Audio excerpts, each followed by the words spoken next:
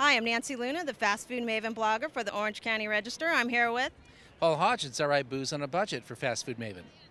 We're here at Angel Stadium to kick off the new season. You think there's a new lineup in the field? Well, we got a new lineup of foods inside the concessions. We have everything from tacos, burgers, nachos, to microbrew beers. So let's go inside and take a look.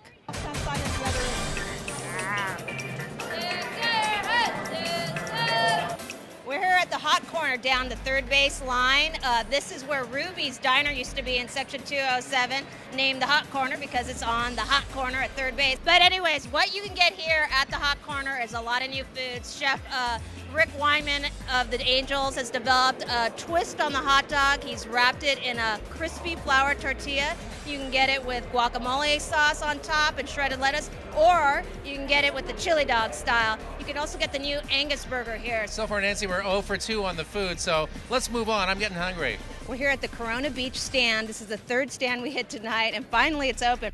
So we're trying here the new street tacos, Baja inspired, with a char salsa, cilantro and onions, chicken and beef. So we're gonna take a bite. I'm really in love with the char salsa here. I heard they make it fresh in-house. The onions and the jalapenos are a must. Otherwise, not enough to it. That's what I would say. Okay, so I guess we're gonna say thumbs up, 20-minute wait. I guess in the scheme of things, not too bad. Corona Beach stand used to be the Major League Dogs out in the outfield. We just hit our fourth stand and our third one that is closed. It's Jack in the Box. This is where Ruby's Diner used to be. So everybody knows Ruby's Diner is now out, Jack in the Box in. But I guess they're gonna be opening soonish.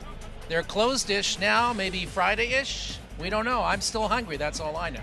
Hopefully they'll be here on opening day. We're here at Angel Stadium with Chef Rick Weinman, and he's here. Tell us about all the new foods here and where we're at, starting with Chronic. Well, right now we're in Chronic Tacos. We got a wonderful line of burritos and tacos that we're serving here, tostada bowls, different kinds of beans and rice, chicken, and a wonderful carnitas that we cook authentic style. Well, we're about ready to take a bite into Nicky Enzo's Pizza. That's 5 new locations at Angel Stadium for the season.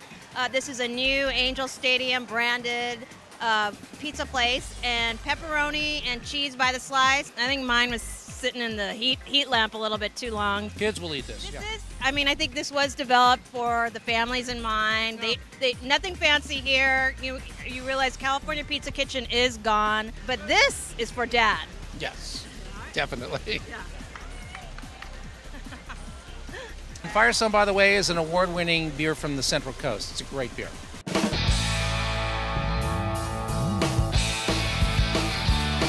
Here with Ben Cook, the owner and master brewer of Hangar 24 from Redlands, California.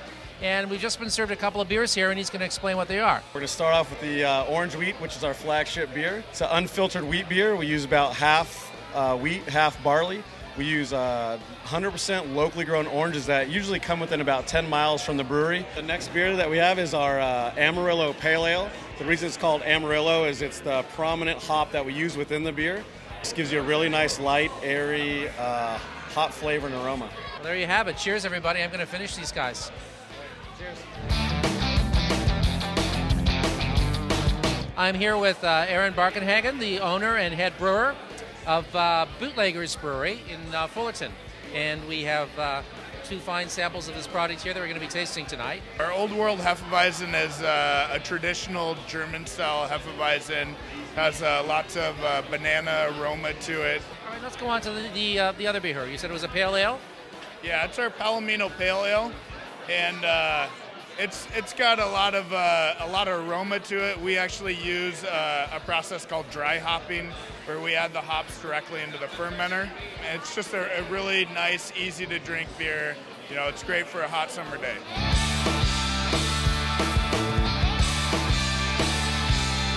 We're here ending our Angels News Mob night, where we ate our way through the ballpark at the Knothole Club. I think we paced ourselves okay. Paul, what do you think?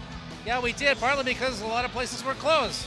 Fortunately, we found some places that were openish, and now I'm fullish. Happy opening day. Thanks for following us.